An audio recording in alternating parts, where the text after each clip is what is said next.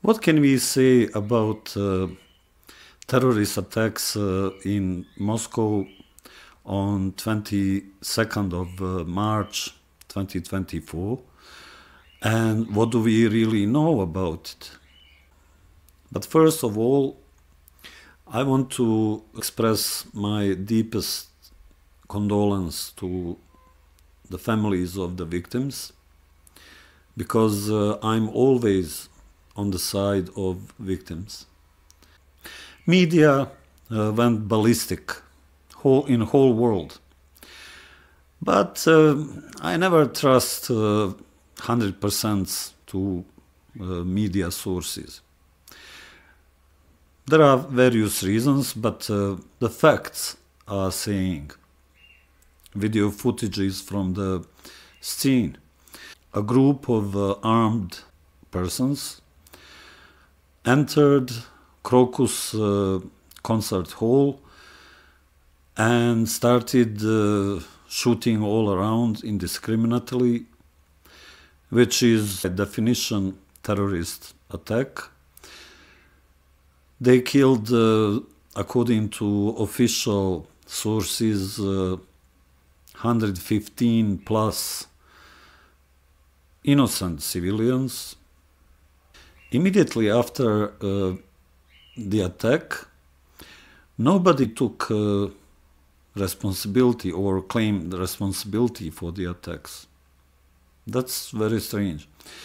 However, a few hours later, apparently Islamic State group took responsibility. I was trying to find on internet from various sources a clear statement of any representative of Islamic State which confirms that, but apparently the responsibility has been claimed somewhere. I would appreciate if somebody would share with me that footage. Credibility of that statement has been confirmed by United States intelligence, some intelligence officers. I don't even know who they are. And media didn't show it. Okay, so let's assume that Islamic State really attacked Moscow, civilians in Moscow. What would be the reason? What would be the rationale? What would be the logic of that act? We know the Russian Federation inflicted severe damage to Islamic State in Syria. And according to various sources, various analysts, it could be kind of a revenge act, which is possible. But interestingly, immediately, maybe less than 1 hour after the attack in Moscow, Ukrainian officials denied any involvement of Ukraine in all that. However, that didn't prevent them to continue aerial attacks on oil-producing infrastructure on the Russian territory. Well, the war is ongoing between Russia and Ukraine, and destroying enemy's economy is totally legitimate. This committed by Islamic State is very, very different and, let's say, unusual. I'm speaking about all this as a master in international relations and diplomacy, but my master thesis was about geopolitics of neoliberalism and international terrorism in correlation. During my research for master thesis, I realized that terrorist groups worldwide always work for somebody. Because logistics, especially if you plan terrorist attacks on the territory of another country, it costs. And it's very difficult to transfer secretly a lot of money, because those operations require a lot of money. We could see on those footages filmed by the victims that this group used contemporary models of famous AK-47. Actually, I think I could see AK-74 and newer models.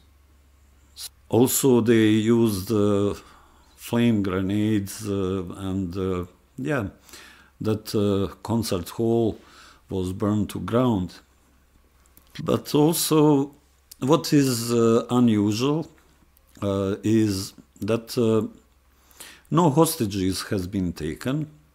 There was no clear political message behind the attack, because there are more than 200 different definitions of terrorism.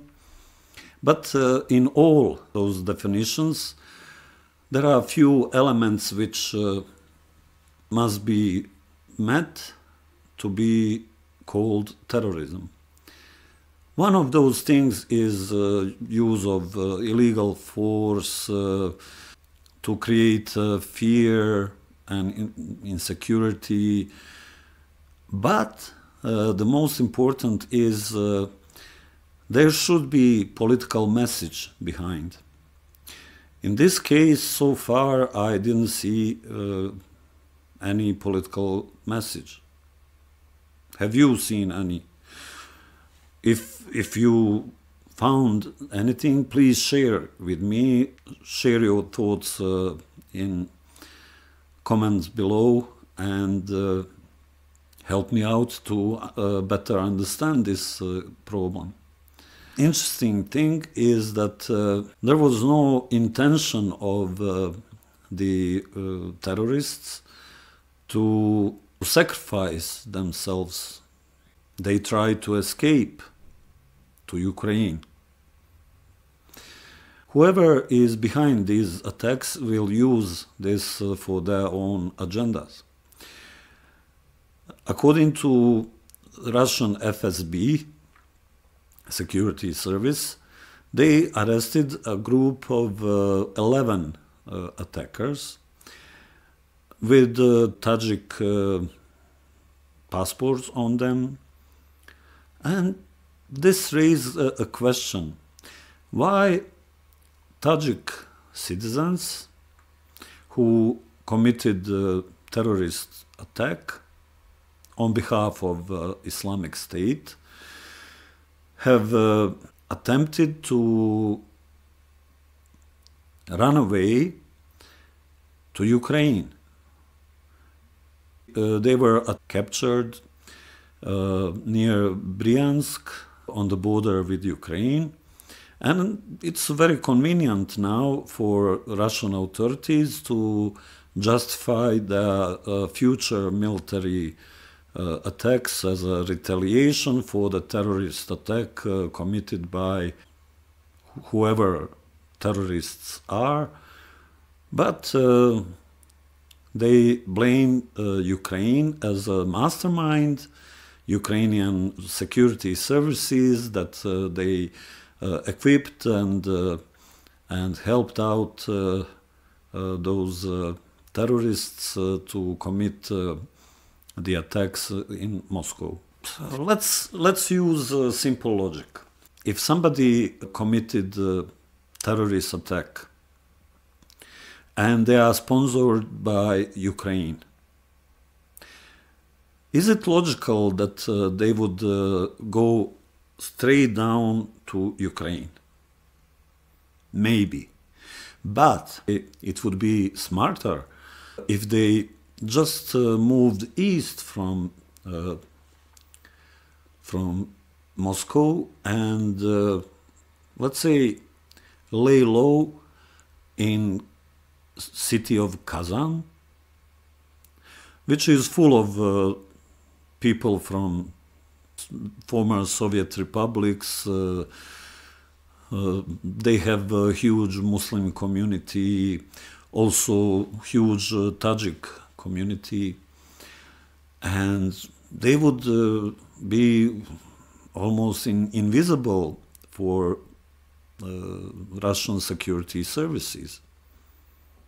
And then they could, without any weapons, just sit on the plane and fly straight to Tajikistan. Oh, there are so many strange things about this terrorist attack. A lot of things will come up later. We know that actually we heard that United States intelligence services shared information about possible terrorist attack in Moscow around 7th, 8th March 2024.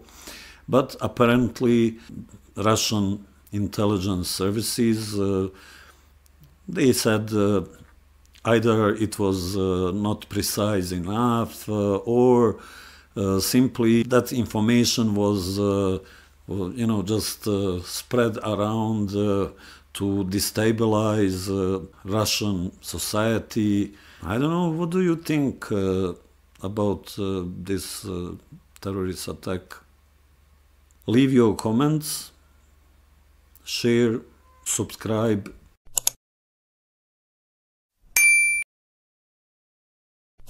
There is no safe place in entire world.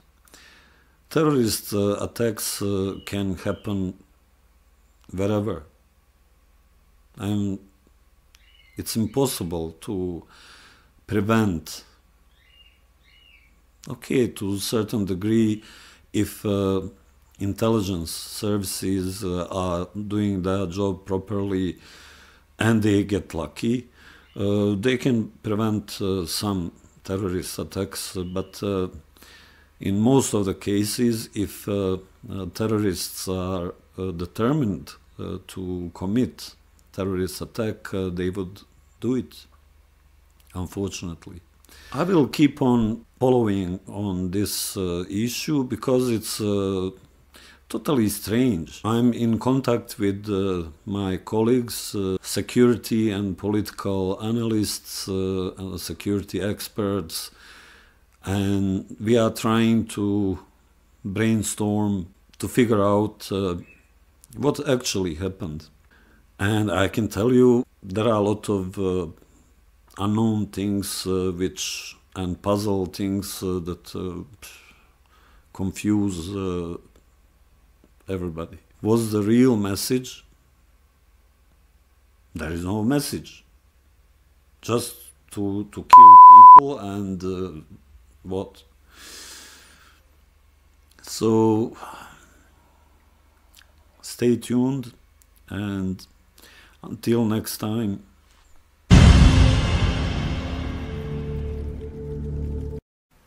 See you.